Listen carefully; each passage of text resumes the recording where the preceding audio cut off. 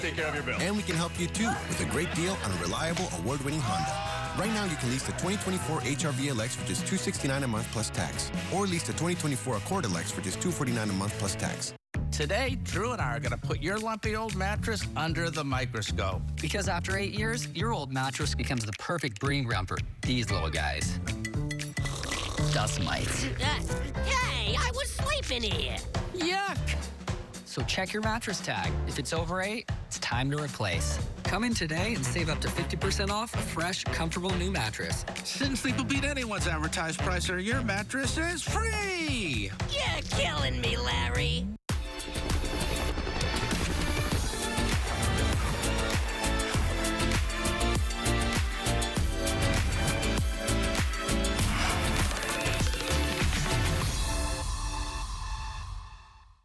Turn back the years with Pour More Climate Smart Skincare, a patented formula developed to help rejuvenate the skin without chemical peels or laser treatments.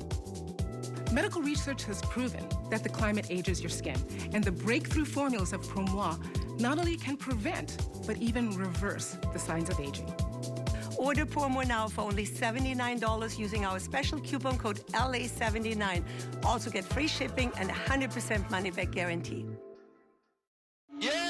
Oh boy, look at that Carl's Jr. burger. Bacon, jalapenos, beef, cheese, bacon, beef. $5 on the app? What? Another burger. Lettuce, cheese, melty, delicious pickle. You gotta be kidding. Barbecue sauce, strip, crunchy onion rings. $5? I'm burger rich. Need burger? Get burger. Yeah!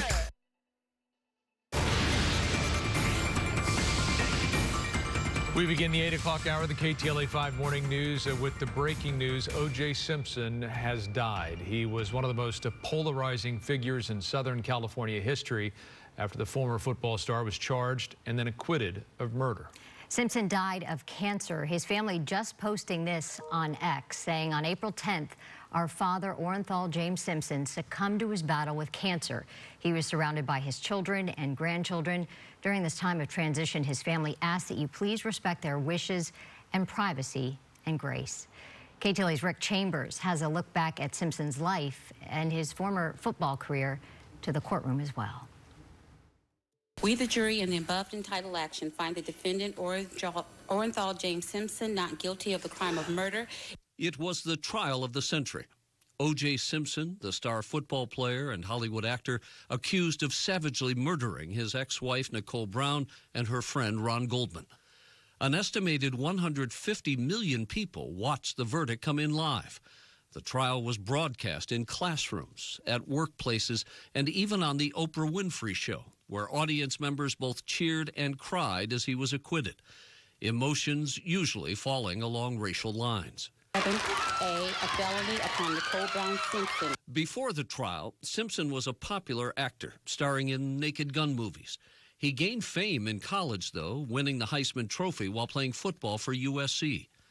Nicknamed the Juice, he went on to the NFL and shattered both rushing and touchdown records as a member of the Buffalo Bills. All that changed, though, on June 12th of 1994, as Brown and Goldman's bodies were found outside her L.A. condo. Simpson was an immediate suspect, and 5 days later he was ordered to surrender to police. Instead, he led them on a slow-speed chase down the 5 freeway to the 405 in that now infamous white Ford Bronco. His friend and former NFL player A.C. Cowlings behind the wheel. That evening, he surrendered at his Brentwood mansion. The trial began in 1995 with an all-star lineup of lawyers, nicknamed the Dream Team. One by one, they dismantled the state's evidence, claiming systematic racism and sloppy police work.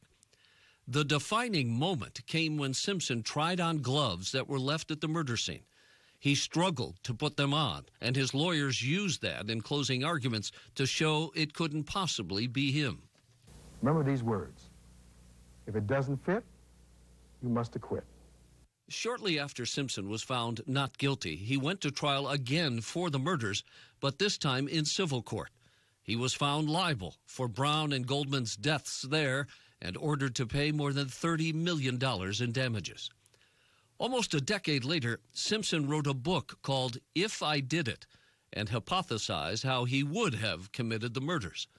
The book and subsequent interview on Fox went into great detail and many considered it to be Simpson's confession. I don't think any two people could be murdered the way they were without everybody being covered in blood. While Simpson never served time for murder, he did go to prison in 2008 for armed robbery and kidnapping in Las Vegas. Simpson claimed that he was simply taking back sports memorabilia that was his. However, he spent almost 10 years behind bars. 14 million people tuned in as he was granted parole in 2017 at the age of 70. To grant parole when eligible, and that will conclude this hearing. Thank you. O.J. Simpson, a larger-than-life figure whose life and alleged crimes captivated an entire nation. That was Rick Chambers reporting. We will continue our coverage on the death of O.J. Simpson throughout the morning. Right now, new details about the woman who went on a double murder spree before crashing into a tree in Redondo Beach. In the days before she killed her boyfriend and threw her 2 children from her moving car, she posted chilling messages online. KTLA's Annie Rose Ramos live in Windlet Hills now with the latest. Annie Rose, good morning. Hey, Jess, good morning. Chilling messages indeed. But before we get to that, the police calling this a double murder suicide. Last Monday, Danielle Johnson stabbing her partner to death right here in the apartment complex you see behind me, then shoving her children out of a moving car, killing her baby girl, and then ultimately killing herself. Well, this morning we are learning more details about what may have led this local mother to do these unspeakable crimes. I think I feel good. I feel like, my blood pressure is good. I'm in my 30s now. I got to worry about things like that. With the moon, the moon controls the tide. The moon controls people's emotions. Like when there's a full moon, there's higher crime rates, there's more births. Eclipses, there's more births, there's more deaths. That was the 34-year-old just a couple months ago, calling herself an astrology influencer with over 100,000 followers on the social media platform X, her website offering a variety of services like zodiac healing. She went on to college and studied psychology, but we're learning just how worried she was about Monday's eclipse. Days before her death, she began warning followers about its dangers. Take a look at this. This is one post where she said, "Free eclipse protection candle for your mind and body. This will be active for the eclipse window." And in another post, she wrote, "Wake up, wake up. The apocalypse is here. Everyone who has ears, listen. Your time to choose what to believe is now." What you would think of first is that this woman thought that the end times were coming with the eclipse, and so she wanted to protect her family from what horrors would come, and so she killed them. However, this is not how you would kill your family if you were trying to protect them. It was so brutal.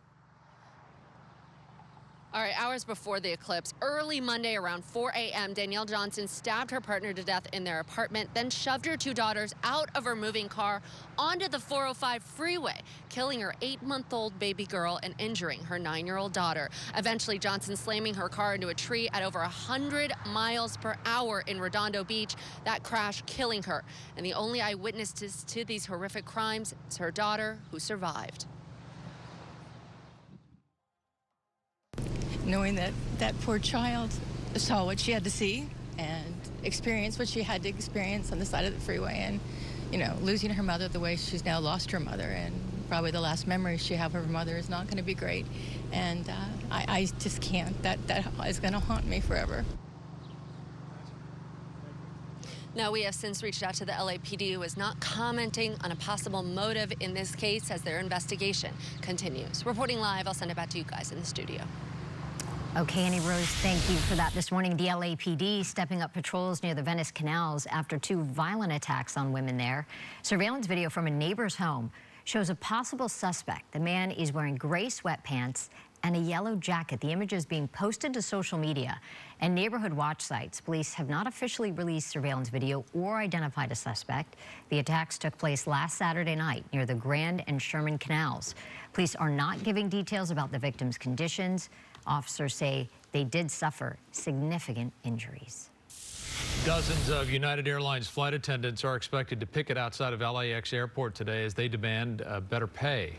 Here's a live look at LAX right now. The flight attendants will be outside of Terminal 1 starting at 11:30 this morning. The picketing comes as the airline's executives received double-digit compensation increases last year. The CEO's pay alone increased by 90%.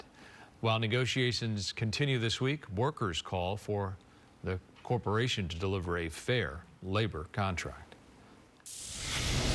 Today, the Japanese Prime Minister is addressing a joint meeting of Congress. His state visit comes as the U.S. tries to strengthen its partnership in Asia to combat China and North Korea. KTLA's Trevor Shirley live now in Washington, D.C. with more on that for us. Trevor, good morning.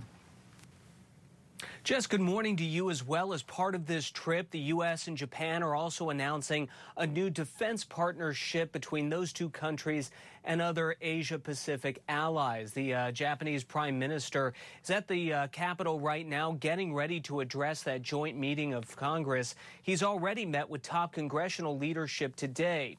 Already, the U.S. and Japan have announced the launch of a new military-industrial council aimed at coordinating